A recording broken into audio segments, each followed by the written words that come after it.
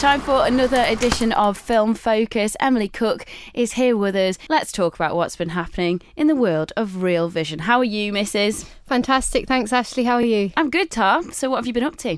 Well, the last week's been really exciting actually.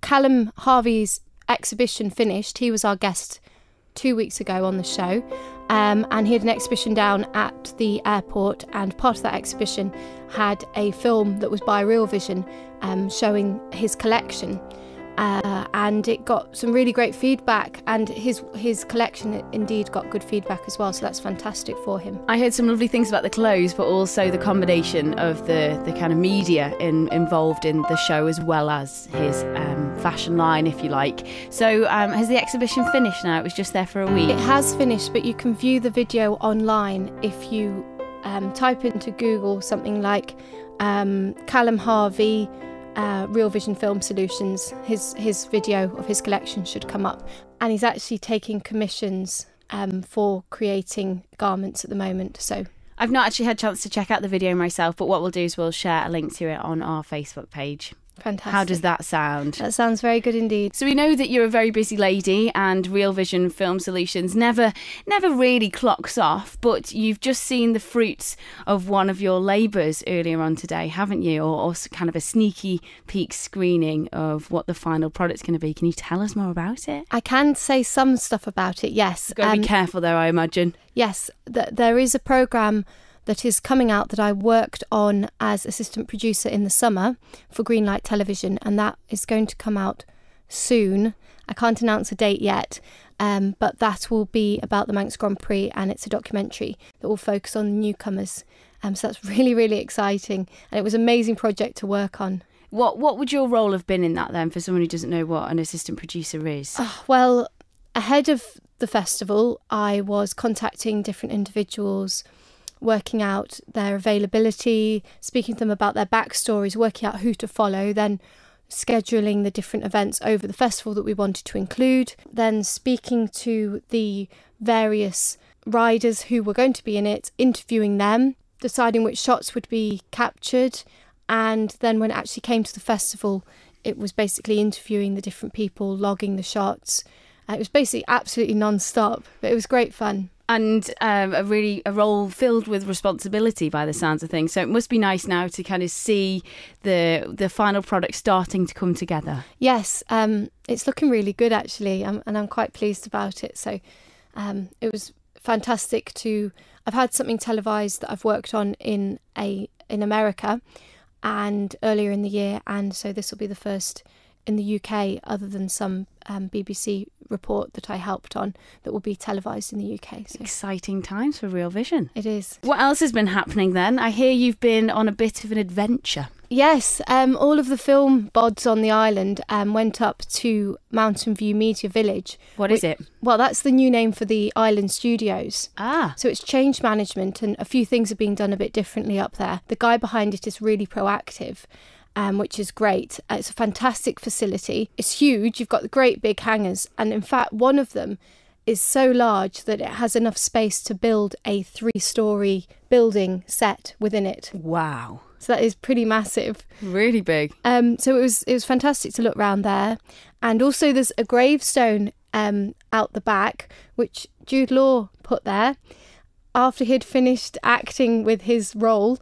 It was the last shoot and wrapping on Dom Hemingway. So what he actually did was he took all the prosthetics and put them into a little miniature coffin, which the chippies made up. And then they buried that underground outside the studio and put a cross up. Wow. So it's an actual, it's not a prop that's going to be kind of rehashed and used again. That's going to stay there forever. Well, yes. As far as we know, like a time capsule. Yes.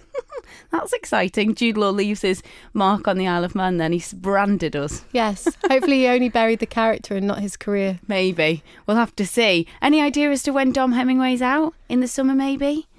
Currently it's not mentioned. Normally what happens is on IMDb, which is Internet Movie Database, it will come up with a estimated time of release. That's not being said as yet. Okay, so we'll just have to keep an eye on that, and you'll be back in, and I'm sure you'll be the first to tell us as and when it is due to hit the silver screen. Now then, on to the next item on our agenda here at Film Focus with Real Vision Film Solutions. What's our one to watch this week, Emily?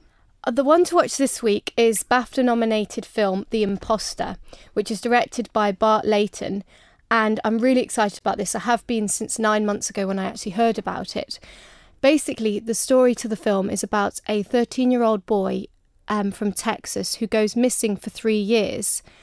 And his grieving, traumatised family are then astonished and overjoyed when he actually turns up 3 years later. However, he's found in Spain, and the authorities bring him back home. And the very strange thing is the fact that he looks completely different to the son 3 years ago of how he looked. It's a bit strange that the family, because they're so grieved, they actually start to accept him. Now, I know it sounds like I've given a lot away there about the plot of the film, but I actually haven't, because it's about that process of him being accepted and what happens from that point onwards.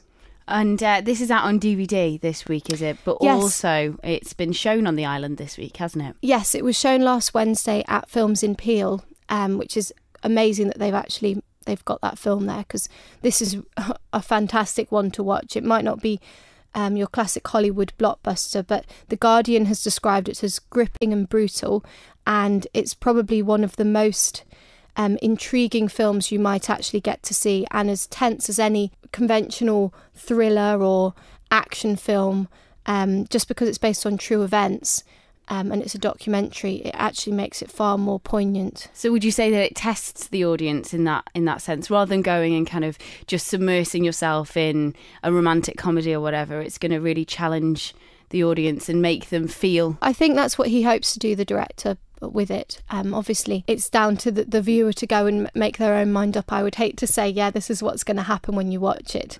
But it's been rated really highly. Rotten Tomatoes, they've reviewed it with 95%. That's massive for them, isn't it? Because they're a sceptical bunch. They are a sceptical bunch, and IMDb has given it 7.6. So it looks like a fantastic film. So it's been critically acclaimed. Another film that's doing really well with regards to award nominations and actually just cinema viewings is Les Miserables. We mentioned it last week. It's still doing massive things, isn't it? And so much so that it's been extended at the Palace Theatre. Yes, it is still screening nightly from 7 p.m. It's still pretty much sold out. The reason I haven't been is because I've been working on the feature film that's being shot over here and doing night shoots, so I haven't actually had the opportunity, even though I'm sure I would have been able to wangle a ticket by now. I told you should go and sit on the steps. Oh no, that's not my style, Ashley. I knew that last week. I'll sit in the projection booth. So if people can't get tickets to go to Les Mis but they want to go to the cinema, what else? Well, at the moment there's something for everybody on at the Isle of Man at the cinema. Texas Chainsaw 3D is currently screening as well at the Palace Cinema at 8 p.m. So obviously that's a horror. And not one for the faint-hearted. What certificate is it? It's an 18. Right, okay. And the fact that it's 3D and the word chainsaw is in the title, it's going to be fairly gruesome. Unless you could think it was a documentary about how to make chainsaws in Texas. All right, okay. That would be a big mistake though, wouldn't it, Ashley? Yeah. Imagine turning up for that. I'm not sure if that would be my cup of tea, to be honest. Well, I remember when I was 8, I went along to see Cinderella or something of that sort. I'm sure it was Cinderella. And we got the screenings muddled up. And I ended up sitting there watching Bill and Ted. Oh dear. So, which was completely not what you'd expect when you want to go and see Cinderella when you're a little girl. Yeah, so maybe I should go and experience something different. I can just imagine sitting sort of behind my coat or behind my hands for the entire hour and a half or however long it is. 92 minutes. Well, there you go. Wasn't far off, was I? No. An hour and 32 minutes. What else can we see if we're not into Texas Chainsaw 3D? Well, our one to watch a few weeks ago, Impossible, is still screening at the Broadway Cinema, and that's at 7:30 nightly. That was the one about the tsunami and that family out there, starring Ewan McGregor. And there's also a select number of screenings of Life of Pi still on, which is phenomenal that it's still screening.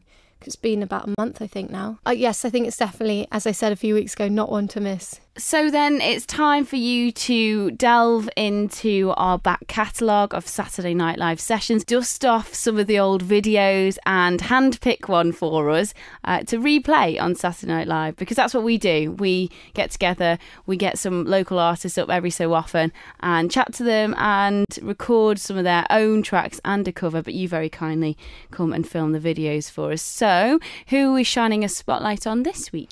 This week it will be Chris Gray with his track We Fall Down. I really enjoyed this song, and this is one that he obviously wrote himself.